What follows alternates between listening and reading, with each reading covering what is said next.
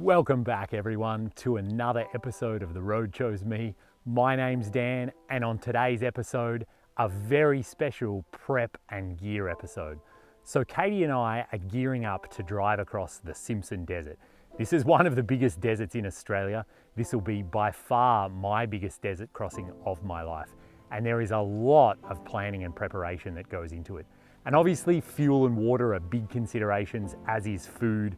But of course there's safety equipment, there's first aid, there's spares, there's repairs, there's all of these factors that have to be considered when you're trying to undertake a big crossing like the Simpson Desert. So if you've ever thought about crossing the Simpson or any desert in the world really, and you wonder what goes into it, stick around. I'm going to get into all the details right now.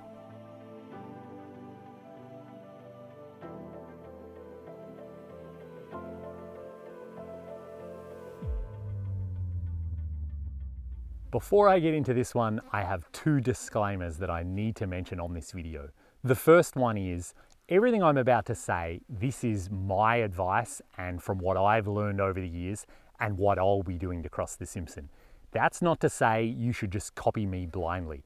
You need to learn how your own vehicle performs in the sand. You need to figure out your own fuel consumption, how much water you use when you're out on a trip. All of that, you need to apply your own experience. Please don't just blindly copy what I'm doing. And the second one is that this whole video is going to be in metric.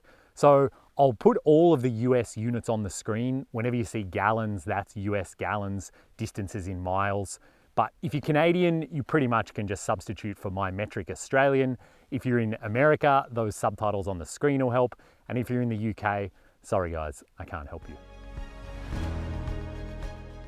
So a bit of background, the Simpson Desert is this enormous sand dune filled region that kind of is in northern South Australia and southern Northern Territory.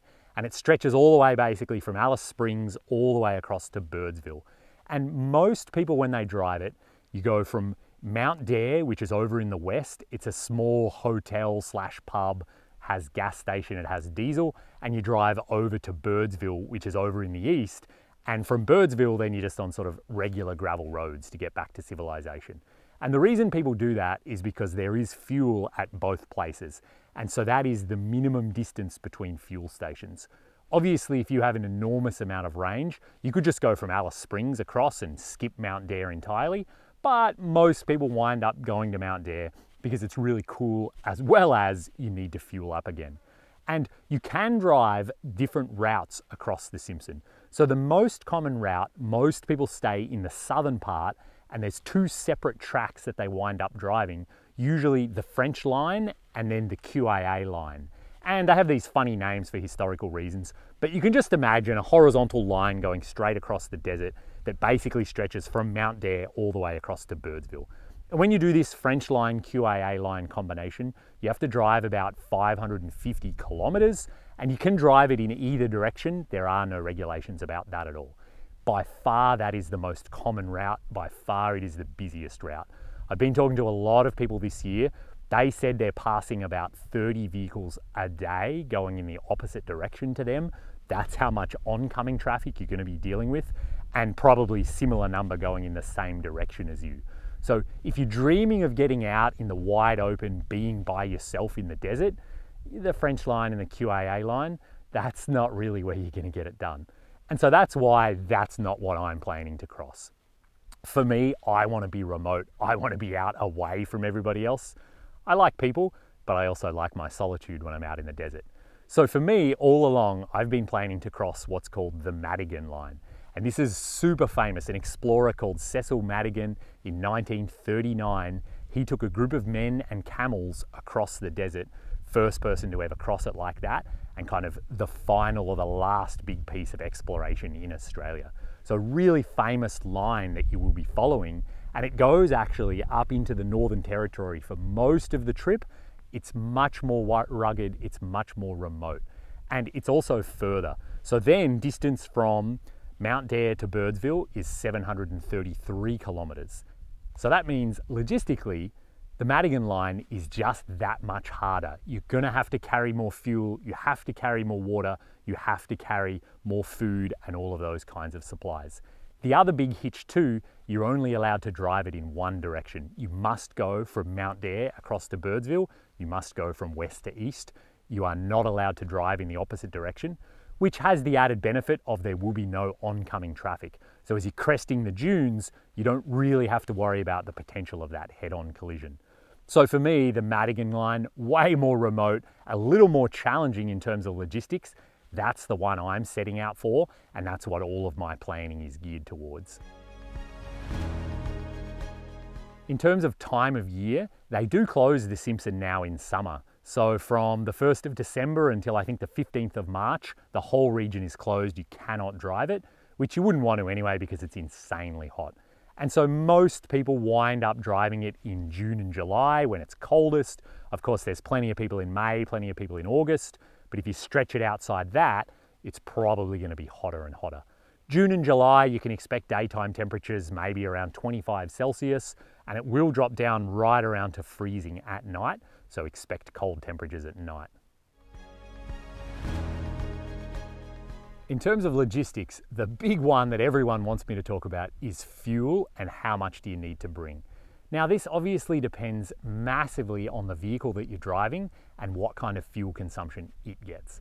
And everything I've read online, people say whatever you normally get on the highway, you should add at least 50% to that for the kind of fuel consumption you're going to get when you're crossing hundreds and hundreds, in fact more than 1,000 big sand dunes. So my Jeep here is petrol, which also changes the equation quite a bit. Most people in Australia are driving diesel vehicles. Diesels usually do better in deep sand. They wind up with lower consumption. As a really rough rule of thumb, what most people say when you're driving a diesel ute or a Land Cruiser or any kind of diesel in Australia, they're getting around 20 litres per 100 kilometres. And you need to do 550 kilometres for the French and QAA line. So that means you need about 100 litres. Then everybody usually says, why not make it 120 or 130? That's your safety margin. That, from what I've read, is what most people wind up carrying, and that works really well for a diesel vehicle. Obviously, the Madigan line is a further distance at 733 kilometres, and I think most people wind up bringing about 160, 190 litres of diesel to do the Madigan line. As I said though, my Jeep is petrol, so all bets are off because petrol engines, they can really drink the fuel once you start pushing them hard in the deep sand. So what I've done is I've been out practicing. I drove Goog's track and really noted the consumption and how it went. I've done some beach runs in row, big and little desert. All of that sand driving has given me a good feel for the kind of consumption this vehicle gets. And what I'm banking on, based on what it did on Goog's track, is it's going to use about 28 litres per 100, obviously more than a diesel. And so then I sort of rounded that up to 30, and then I said, all right, but I want some safety margin in that. Let's make it 35 litres 100. That's how much fuel I'm going to bring. Multiply that out by my 733. I need to bring 250 litres of fuel. Yes, that is a huge amount. That is the downside of a petrol vehicle. So immediately I've got my 83 litre stock tank, I've got my 75 litre OGS tank, so there's 150 right there. I need to bring another 100 litres, hence the jerry cans. So there's 3 of them on the roof and 2 of them in the back. And yes, I would have preferred to have more in the back, but fridge, drawers, all my other gear, I just couldn't find a way to mount them in there securely, so I've got 3 on the roof. And that amount of weight on the roof rack absolutely is not ideal, but there are a few things going for me that I think make it acceptable. The first one is the first part of the track, the first 200 kilometers, there aren't any big sand dunes. It's not difficult four-wheel driving. So I can go slow and steady on what is essentially a bumpy gravel road, and it doesn't matter too much about the weight on the roof. As soon as I've driven 100 kilometers, I know I will have used up 1 jerry can worth. I'll pull over on the side and I'll put that jerry can in straight away so I can get the weight off the roof. So I'll do that as I move along to try and get that weight off quickly. The other thing is, it really is only about the same amount of weight as a rooftop tent, which most people seem to have anyway, so that kind of is okay.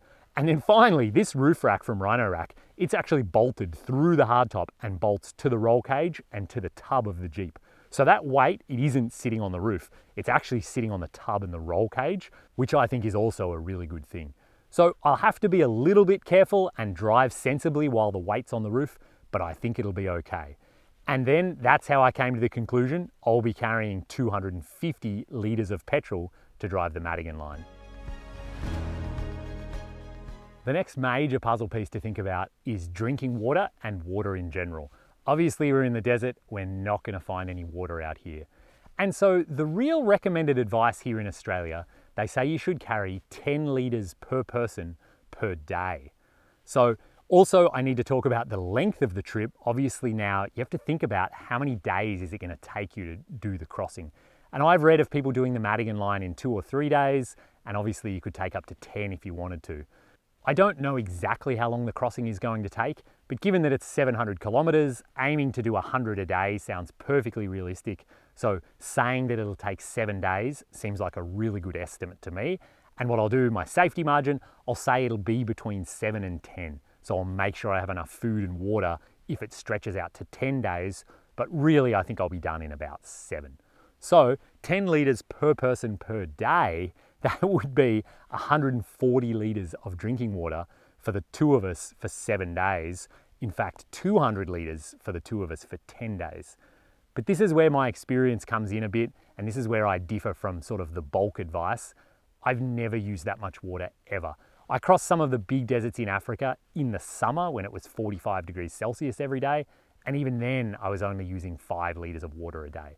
My big savings are that I don't wash dishes in a huge bucket. I usually just wet a sponge and wipe off a few things. So I probably use 50 millilitres to do the dishes. I also have a separate bag for my shower, a 10-litre bag that doesn't really detract from my drinking water. And I'm just really careful with how I use water. So for me, I sort of deviated from that advice. What we're going to bring, we've got our 55-litre main tank of drinking water in the back. That's pumped and filtered and all of that. And I actually think that'll last us for the 7 days. But just in case it doesn't, we're also bringing 2 10-litre bladders. And I've packed them in the back. They're in the passenger footwell, which means the weight is as low as it can possibly be, and it's quite well centered between the 2 axles. So I'm happy about that. And that's our reserve water, and I'll never put that in the main tank. So even if there's a problem with the main tank, if it springs a leak, if the pump doesn't work, we actually have access to that 20 litres of spring water, no problem at all. I like that as a backup option. As well as that, we've got our 10-litre shower bag, which we'll use for washing our hands and having showers. We also have 4 litres of just random drinking water bottles that we always have in the front. We'll make sure all of these things are totally full to capacity before we set out, and I personally think that'll be enough drinking water. In terms of safety equipment, it's really important that we're self-sufficient because there's a really good chance we're not going to see anyone for the entire 7 to 10 days. Because we're on the Madigan, there isn't going to be any oncoming traffic, and from my understanding, maybe only a few vehicles a week make the drive. So if we're driving along at a constant speed, the vehicles that are maybe a day or 2 in front of us and the ones that are a day or 2 behind us, we're all moving at the same speed, we'll never actually see each other. So it's really important we're self-sufficient. And the first thing there is a really solid first aid kit. And so we have this huge one that's always in the Jeep from Adventure Medical Kits. This thing is really comprehensive. Not only do we have the kit, we also have the training to use it. So I used to be a ski patroller. Katie's done more than 100 hours of first aid training for all of her workplace stuff. So both of us have a lot of first aid training, and we have the gear inside here. And we even have another first aid kit as well, sort of a smaller one. So first aid kit, really important. And the other big piece of equipment along these same lines is a fire extinguisher. I have one permanently mounted in the back, and we have a plan. If something goes wrong, my job is to grab that fire extinguisher and do whatever I can. Katie's plan is to get a few essentials out of the Jeep, like the first aid kit, like the drinking water, and bail out so that even if we lose the Jeep, we still haven't lost everything and we won't lose our lives. A couple more safety items we have with us. We have the sand flag mounted to the roof. This is obviously a legal requirement. You must have one to cross the Simpson. And we also have a GPS communication device. It's not a sat phone, we can't make calls, but we can send messages to our friends and family to say that we're safe, or we can hit the big emergency button and call in a helicopter. So we do have that as our backup comms plan. As well as that, we have a CB radio, again required by law. So if a vehicle was within, let's say, 30 or 50 kilometers of us, we might be able to chat to them. And obviously, if there was some sort of rescue flight, we'd be able to talk to them on any kind of aircraft. With our GPS device as well, we've got that in what we're calling our go bag. So if something does go drastically wrong, we want to make sure that comes with us out of the vehicle and doesn't just stay in the vehicle as it burns to the ground or whatever.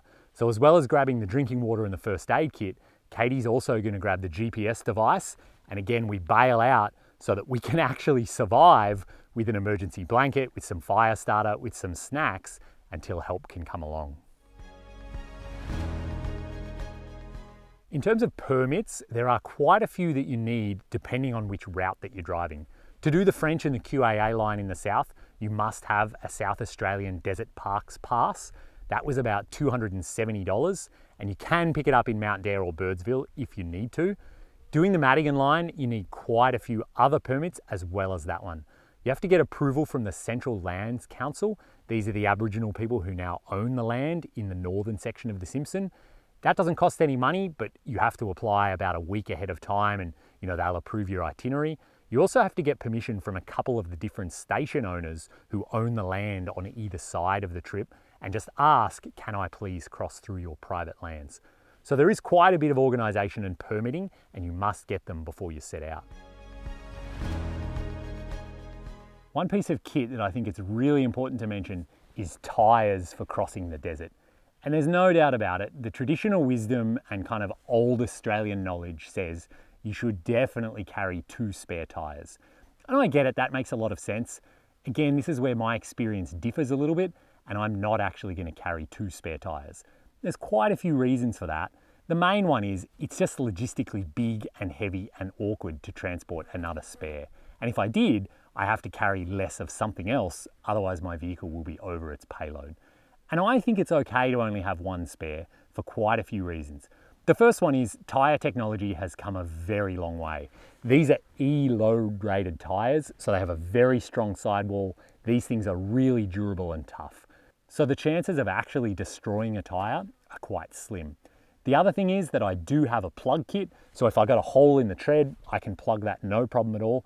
And I have a very high quality air compressor, so it's no problem for me to air up and air down as I need to. Another trick that really helps is that this vehicle has tyre pressure monitoring, or TPMS. And so what that means is the Jeep will alert me if any tyre suddenly loses pressure. And even more than that, on the dash, I can see the individual pressure of every single tyre at all times.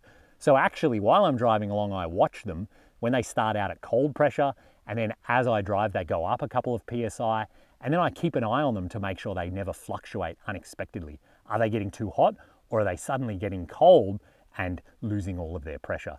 So what that means is, even if I did damage a tyre, I would know about it instantaneously. I could stop driving, and I wouldn't be driving on a flat tyre, which greatly reduces the chance that I'll actually destroy it. All of that being said, there is always the possibility that I would slash a sidewall. And if I did that, yes, the tyre would likely be destroyed and I can't repair it, and I would have to run my 1 spare tyre. That is a risk that I am taking, and I think the chances of that are so low that I'm okay to accept that. So we just thought we'd take a minute and talk briefly about some of the food we're going to be packing on this trip. So the Jeep is great. We have a huge amount of kitchen space and fridge space, so we normally actually carry quite a bit of food with us, but it still warrants a little bit of thought in terms of how we're going to be packing for this trip, because we're going to be on a lot of really bumpy roads, and especially since we're going to be isolated and away from everyone, we want to make sure that our food's still in really good shape.